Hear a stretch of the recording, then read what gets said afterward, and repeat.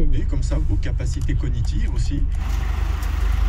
여기서 보르도까지 서울 부산 정도 거리인데 통행료가 얼마가 나오는지 보겠습니다. 출발.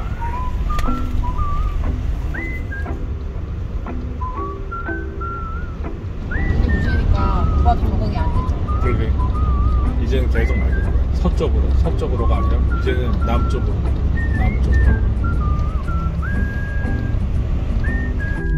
다 오지 않았는데 나가라고 그러네. 레미가 나갔다가 다시 들어가야 되나?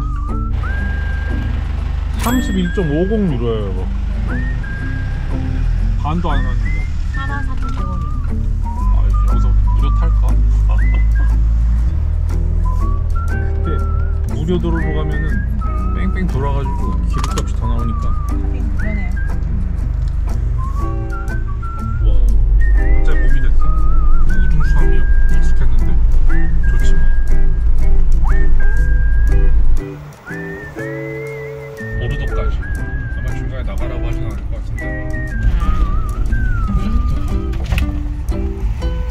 뭐야? 왜? 이거는 티켓을 끊는 게 아닌데? 90센트. 네.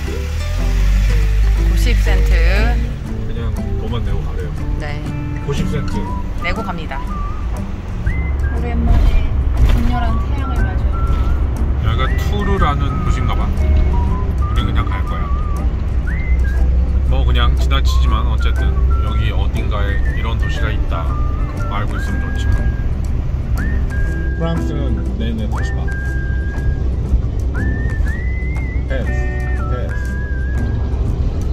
또 나오네. 여기서 보르도까지 톨게이트 비용이겠지 뭐. 얼마 나오나 또 봅시다. 그럽시다. 또 나가라고 그러네. 이거 어디야? 파티. 2m 안돼. 2m 안돼. 이게 그냥 서울 부산처럼 쭉 계속 있는 게 아닌가 봐. 중간중간에 나갔다 들어왔다 귀찮네. 이번에 얼마가 나올 것인가? 19.40. 알겠습니다.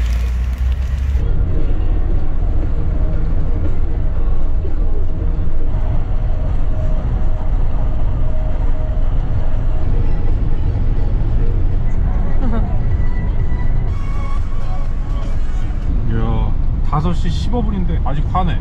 남쪽으로 내려가는 것도 재밌네. 정말 오랜만에 느껴보네요. 이 시간에 이 파남.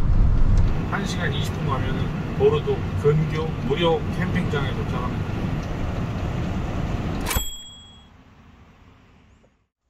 우와 프랑스 시골 마을 무료 캠핑장 클래스. 좋은데 진짜? 너무 좋다. 이웃은 한 명 있어. 영국에서 오신 차. 와. 여기 물 받고 물 버릴 데가 있다고 그랬는데 안 되나? 겨울이라 안 되나? 아 여기 드레인 하는 데구나. 여긴 되나? 여긴 나오네. 화장실 있어. 깨끗해. 와 좋다. 이 무료야.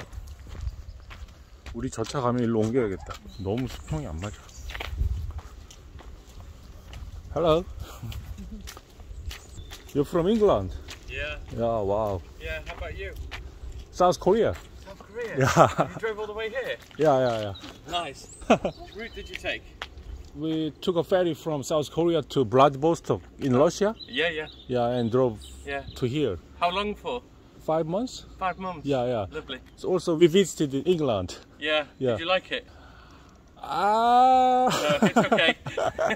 It's quite wonderful place. Yeah. The guy I bought this, he drove this to Thailand and then Japan and then into Australia and then shipped it back. Kazakhstan. Oh, wow. Yeah, it wasn't me. I mean, we've been on the road for 4 years. 4 years? Yeah, we've been to like Norway and... hello. We want to travel around the world too, a bit like you guys.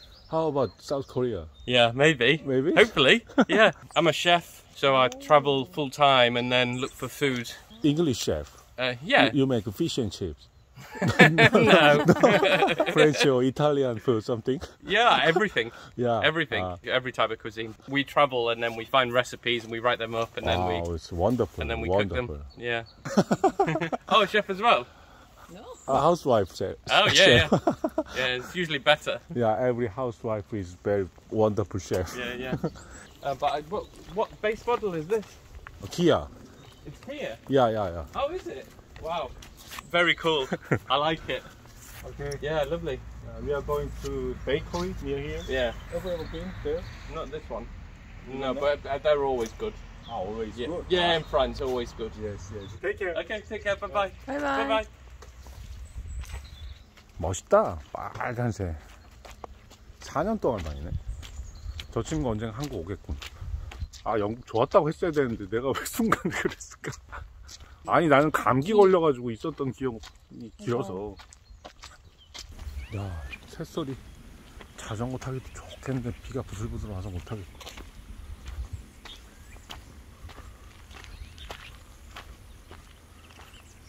바로 저기잖아. 여기 빵집. 여기가 지명이 뭐더라? 클레락. 저기 클레락이라고 써있잖아. 그러면? 이 위에 저렇게 이렇게 되는 거 어떻게 읽나? 클레락. 여보, 여기야. 저기 편의점도 있다. 우리 오늘 아점은 빵과 편의점을 해결해야겠다. 클레락의 빵집.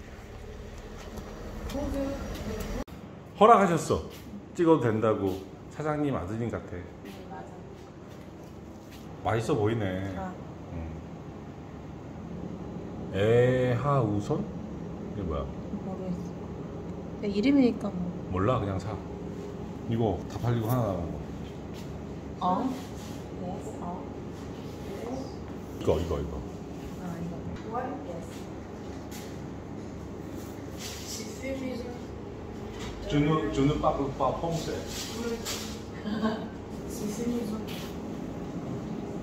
뭐래? 네, 오케이. 수제입니다.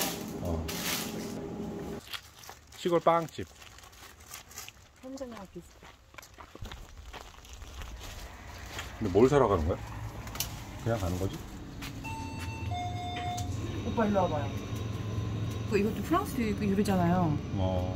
겉에 설탕 해가지고 막 열로 해가지고 하는 거 있잖아. 그럼 먹자. 안 산다고? 네. 그래. 난 이거 먹을래 그냥. 난 이런 인스턴트가 가끔 필요해. 갑시다 그럼. 집에 가는 길이 좋네. 감매 영국 셰프. 아까 보니까 저기 물 버리는 데가 있더라고. 물 버리면 빨래 한 번 더 해야겠다. 그리고 저쪽 평평한 데로 옮기자. 영국 친구 있던 자리. 이게 뭐지? 사과인가? 조그만 사과? 사과. 이것도 사과 같은데? 이것도 사과. 아침엔 사과. 오늘은 이렇게 먹고 나는 편집을 잠깐 해야지. 기본적으로 다 맛있어. 맛있어. 많이 먹어. 네. 빵집 아드님 수제라고. 수제는 이렇게 만들면 어렵겠는데? 수고스럽겠다 진짜. 맛있다. 프랑스에서 빵하고 와인 많이 먹고 스페인 가면 하몬하고 또 와인 많이 먹고 샹그리아 많이 먹고. 뭐라고 부르는지 모르겠어. 디저트 아니야? 프랑스 디저트? 설탕을 뿌리고 이렇게 토치로 사는 건가? 모르겠어. 그거 같은데. 아니야, 그냥 뿌리고 먹어도 돼. 오늘은 그냥 먹어. 뭐 이런 거.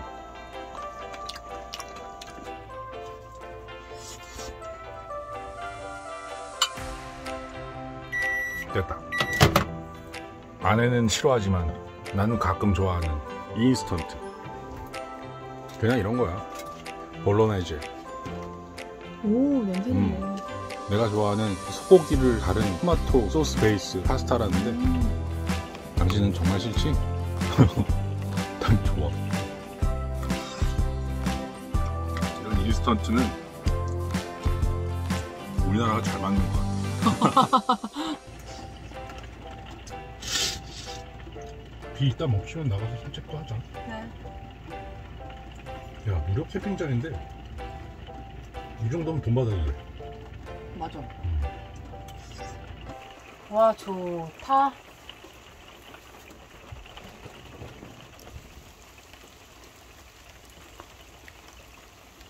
차 소리 나는데? 이웃이 왔네? 얼마나 가깝게 우리 옆에 대려고. 아, 유리를 닦아야지 일단. 유리가 아니라 아크릴. 우리 시야가 이렇게 트여 있었는데 너무 가까운 거 아닌가? 굳이 이렇게 가까이? 문은 좀 이쪽이네? 마주 보자는 얘기네? 아이, 모르겠다. 상황 봐서 나중에 조금 옮기던지. 일단 휴식. 응? 뭐야? 왜 다시 빼? 더 가까이 되네? 두 대나 더 오네? 우리 아닌데 있을 때 없었으면 곤란했겠다. 응. 이웃이 왔네. 독일 차, 벨기에 차. 차를 조금만 움직여야지. 입구를 바꿔서. 여보, 차를 이렇게 뒤집었어. 괜찮지? 누워 계셔? 아까 저 쓰레기 버리는 거 알려주신 분이 지금 또 만났는데 일본 도자기에 너무나 큰 관심이 있어서 우리 차 보고 일본 차인 줄 알고 너무 반가워서 말을 걸었었다네.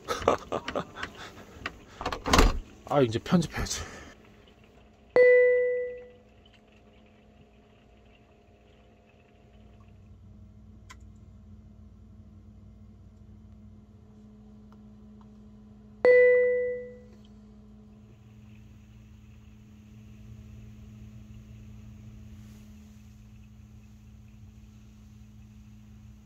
드렸어요? 되게 좋아하시는 것 같은데 인사 계속 하시네? 아시아 문화에 엄청나게 관심이 많고 응. 밝은 분이네. 아, 여기 좋다. 응? 이런 호수가 있고. 이거 무료 캠핑장인데 저렇게 청소도 하시고 이런 분들도 계시고. 저기 청동물도 있어. 그래? 두 번째 날 프랑스 무료 캠핑장 클라스. 이웃이 왔네. 와, 멋있다. 홀란드에서 왔네.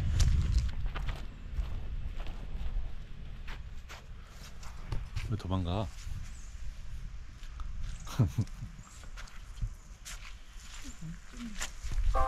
여기는 클레락인가? 모르겠어. 답이 정확하게. 달덩이 같아. 무료 캠핑장 떠나는 날. 저기 산평이. 그리고 옆에 홀란드에서 온 이웃. 되게 오래된. 뒷걸음 좀 가자. 가보십니다.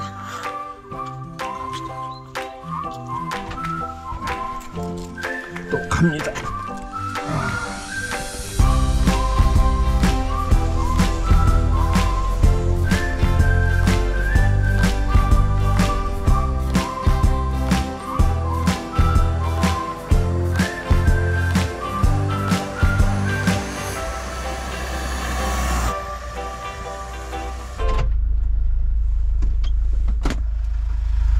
아주 열심히 찍으시네. 그럼요. 누구 예쁜 곳인데요? 카메라가 돌아가면 상냥해지는 마늘. 아닌데요? 원래 엄청 상냥한데요? 오빠가 나한테 잘해줘. 안 잘해주면 아니고. 자, 갑니다. 영국은 무료 캠핑장을 내가 발견을 못했는데 독일도 좀 있었고 프랑스 오니까 꽤 많지. 좋지. 여기 너무 좋아요. 스페인도 많이 있는 것 같아. 오, 아주 좋아요. 자, 밥 먹으러 이제 갑시다. Let's go. Let's go. Let's go.